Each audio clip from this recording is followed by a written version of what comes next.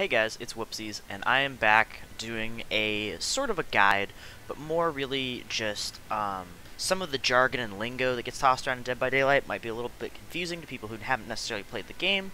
And I had one of my friends who was nice enough to hop in my stream the other night, comment on the fact that sometimes some of the things that I'm saying don't exactly make a ton of sense as they're coming out of my mouth unless you've been playing the game for a while. So I wanted to quickly go through a list that I made of the perks that the names and terms that streamers and people who play the game use for these perks don't exactly 100% line up with the actual name of the perk. Now, for a lot of these, it's mostly just shortening the overall name of the perk down to one word, but there are a couple that I wanted to mention that there is a acronym or some other term that people use for it that might throw people off if they don't understand the game. So, the first one we've got here is a nurse's calling. That's usually just shortened down to nurses, and to refer to just the main operative word of the perk name. Next we have agitation, which people refer to as agi sometimes. The epitomous barbecue and chili, which shows up in almost every killer build, is usually shortened down to barbecue.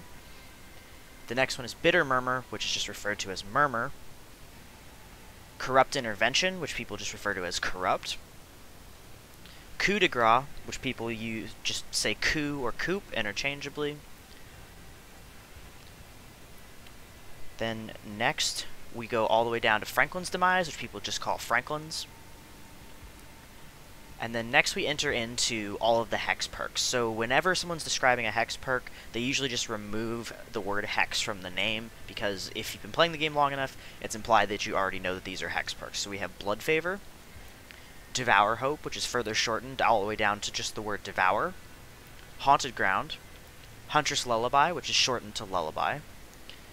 Hex No One Escapes Death is a special case because it's such a long name and not a single word in there would capture essentially the whole term.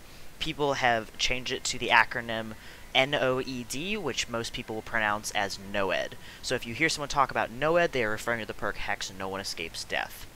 We've got Retribution, Ruin, and the Third Seal, which people just refer to as Third Seal.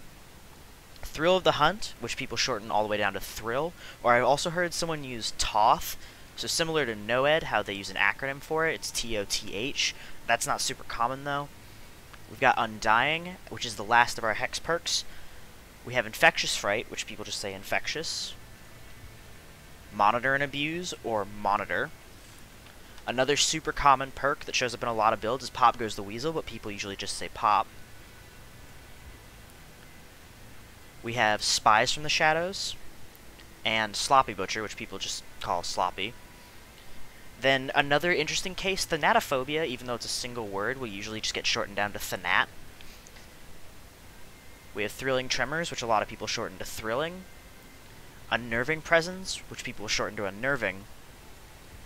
And Zancian Tactics, which is another rare case, but I've heard people shorten it both to Zancian and other people just shorten it to Tactics. And I thought it was an honorable mention just because it's pretty confusing to a new player if you just hear that someone is using Tactics, because that's kind of implied that someone would have a strategy when playing the game at all and might not clue someone in that they're referring to this specific perk.